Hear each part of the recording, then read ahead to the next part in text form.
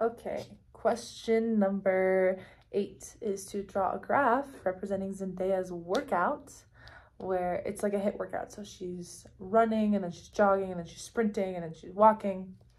So let's talk about the graph I've made first. On this axis, this is the VO2, and it's measured in liters per minute. On this x-axis, this is time in minutes. It goes from 0 to 20. And then on this axis is the speed that she's going to be moving at. So it'll go between 0 and 10 miles an hour. 10 miles an hour being very fast, very high intensity. So when she first starts going, I will be referencing this a little bit just because like it's the prompts.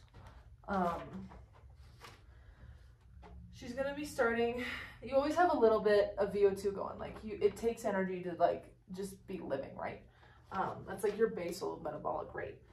But she's gonna warm up at 3 miles an hour for 5 minutes. So here's 5 minutes right here. Let's draw this.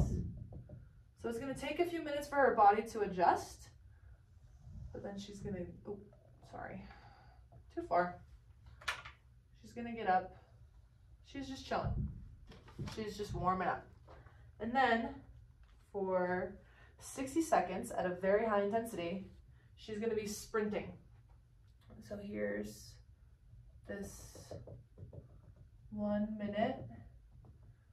And again, it takes her body a little bit. It's not like it's gonna go straight up. She's gonna go up, and she's gonna be sprinting. This is her 60-second sprint at 10 miles an hour. And then she's gonna walk again at 3 miles an hour. Boom, 3 for 5 more minutes. So here we are at 11 minutes. Boom. She's gonna come back down. This should be a little bit lower.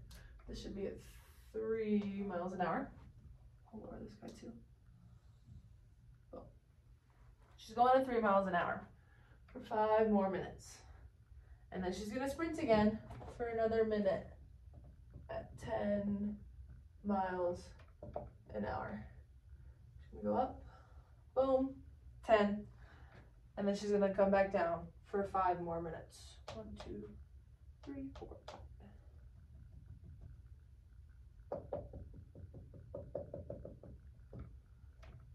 Boom. She's chilling. Sprints at 10 miles an hour for 60 seconds. Walks. And then after that, she's done. But your body does not just go straight back down. It's a gradual descend back down to 0. This right here, this is Zendaya's EPOC. So excess post-oxygen, it's just like the amount, what does it actually stand for? Excess post-oxygen, oh my gosh. Don't give me a bad grade for this, please. It's it's why you're still breathing heavy. It's why you're still sweating. It's why your heart is still beating so fast. That's your EPOC. Your excess post-exercise oxygen consumption. Consumption, that was the word. And then right here on this side, like while your body's building up, so all of this is your O2 deficit. And your O2 deficit is when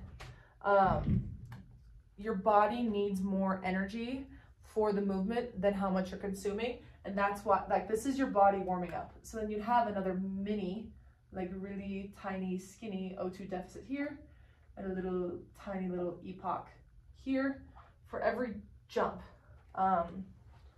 Just imagine that, like, I kind of drew it a little bit wrong. So these points where she's stopping at, that's 3 miles an hour. And then up here, this is 10 miles per hour. And that's a graph of Zendaya's workout.